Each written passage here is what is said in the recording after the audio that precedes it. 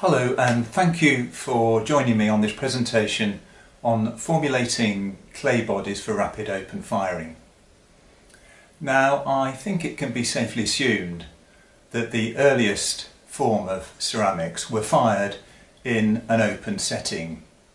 That is, fired without the aid of any heat-retaining structure.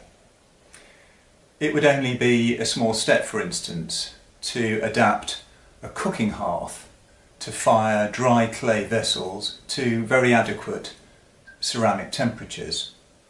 But that's not to say that open firing is a straightforward process, far from it. I have found over the years that open firing needs a very high level of knowledge and understanding and firing management. But at the heart of the whole process lies the clay. And this is what I want to investigate further during this presentation. To the experimental archaeologist, open firing can be problematic, particularly considering the explosive temperature rise, which is difficult to regulate and puts pottery under extreme stress. Also, in looking for solutions, there is very little evidence for us to consider in the archaeological record, as it is by nature a rather transitory technique, leaving very little trace. However, there are clues as to how we might conduct meaningful experiments, and these clues are to be found in open firing cultures, which have successfully operated right up to the present day. Here you can see one of my own experimental firings, based on examples in recent use. Although here hidden by flames, the pots are set on top of fuel, and then more fuel has been arranged around the pots.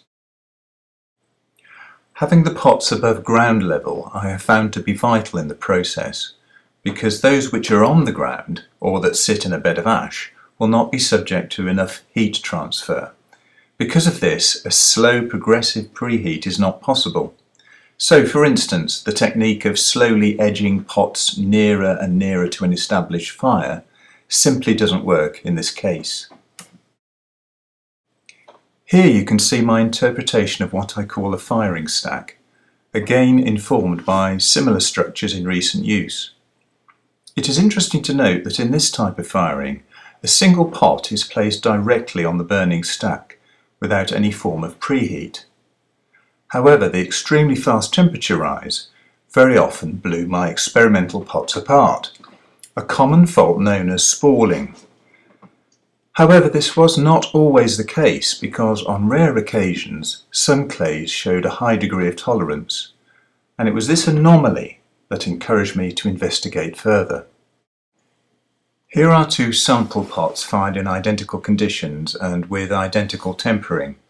On the left you can see the underside of a bowl with a substantial addition of opening material, which is often called temper, and fired for about 25 minutes. This clay, like most others, spalled. Spalling is caused by entrained water within the body, which, if not purged through evaporation, usually by a very slow preheat, will at 100 degrees centigrade reach boiling point, with the resultant steam bursting open the pottery's fabric. Even so-called dry clay will have a significant moisture content, determined by the relative humidity of the surrounding air. And even preheated pots, if not fired immediately, will very quickly take on water until the point of equilibrium is reached. The image on the right, however, shows the underside of a pot that has also been fired in a stack, and which again took about 25 minutes to fire, but was not preheated. It is a glacial clay found locally, and is extremely plastic and can tolerate large amounts of temper, 50% in this case, and still remains very workable. This body, which I call T14, consistently withstands the rigours of rapid firing, so I decided to investigate further. Now here is the clay at source. The site is on the North Norfolk coast in England, and you can see the vast amount of unsorted material consistent with glacial tills. The materials are characteristically very varied, ranging from rocks, gravels, and sands through to very fine clay sediments. The clay material used in T14 is shown here.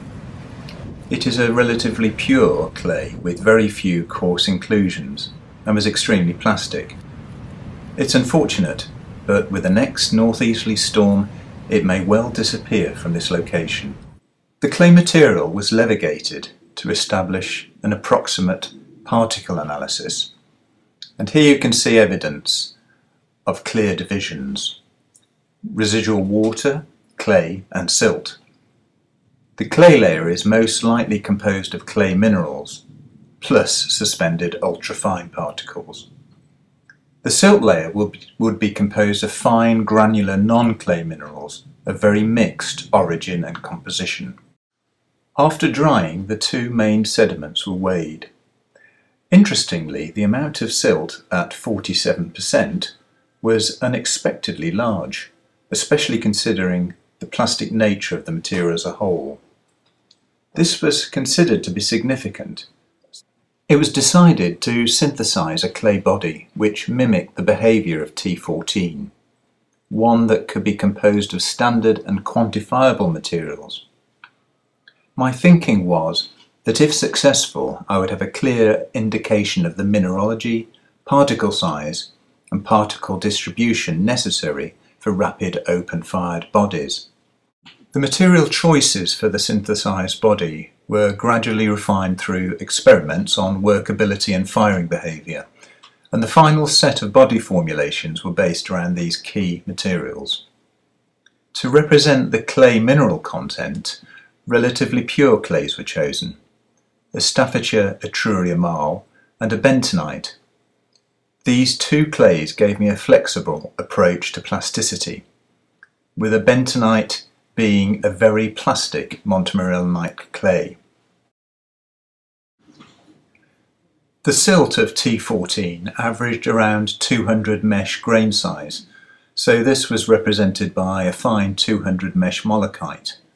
For the additional tempering, 50% in T14, I used a 16 to 80s grog, which provided a well-graduated particle size differential. After many experiments, a baseline formula was established which closely replicated the characteristics of T14. It became clear that the fine-grade particle additions, represented by the molokite or the silt in T14, was key to the working of the system. And here are the material parameters of the body, called SY14, in parts by dry weight. The unusual relationship of material proportions are quite striking.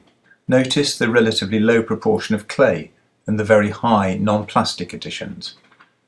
The Etruria marl and the bentonite at only 29% still gave excellent plasticity and workability. The fine-grained non-plastic addition, here as molokite, together with the grog temper, make up a very large 71% non-plastic constituent. The key to the success of the body and its counterpart T14 is dependent on this clay to temper ratio, whilst at the same time retaining a good degree of plasticity and workability.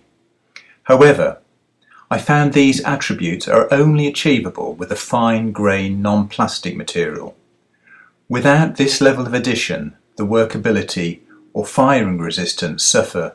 Perhaps it should be noted at this point that SY14 is very much a baseline synthetic formulation and represents the very extreme limit of firing tolerance. However, from the experimental archaeologist's point of view, it does provide a useful rationale for sourcing clays in the wild. Before I summarise the value of fine non-plastics, here is a short video of SY14 being fired in a stack.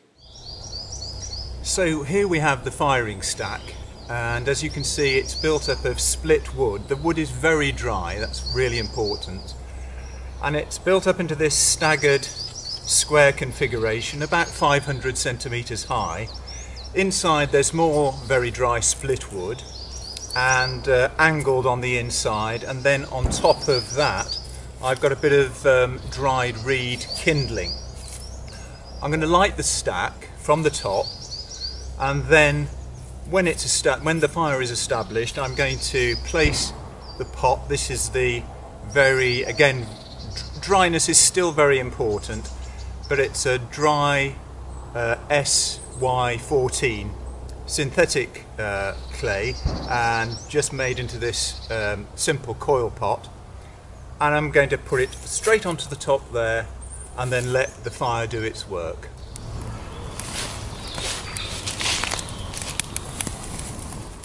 So here you can see, looking into the firing stack, the vessel in the middle getting very hot at this time. This is the critical time. At about 100 degrees C, the water vapour will be driven off as steam, and that's when one might expect spalling to occur. I'll be tending to the fire at this stage at regular intervals and rearranging the embers so that the heat transfer is as effective as possible.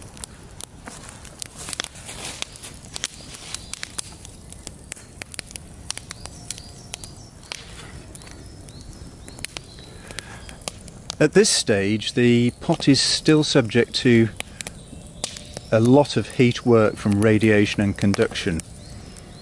Although the overall temperature of the fire will now start to drop, it's the heat work, or in other words heat over time, which is more important. So the firing's subsided. Here's the completed pot lying in a bed of still warm embers. No spalling or cracking, and a really good ring to it. So although it's no substitute for a clay in the wild, it does give a good indication of what we might be looking for in terms of particle size and mineralogy. These experiments have shown that the natural inclusion in the source clay of fine-grain non-plastic materials increase strength and workability, reduce the need for a high clay mineral content and therefore increase the ratio of non-plastics. They bridge the particle size range from the coarse grains of temper to the ultrafine clay minerals, and they create a more porous body, allowing water vapour and steam to escape. Well, I hope this presentation has gone some way in explaining the importance of particle size distribution and mineralogy of clay bodies for rapid open firing. It's interesting to note that in present day open firing cultures, potters often travel great distances in sourcing clay and even blends of different clays. They'll also search out and prepare fastidiously their tempering materials. And I have absolutely no doubt in thinking that the potters of prehistory would also share this level of technical knowledge and sophistication. Thank you for joining me.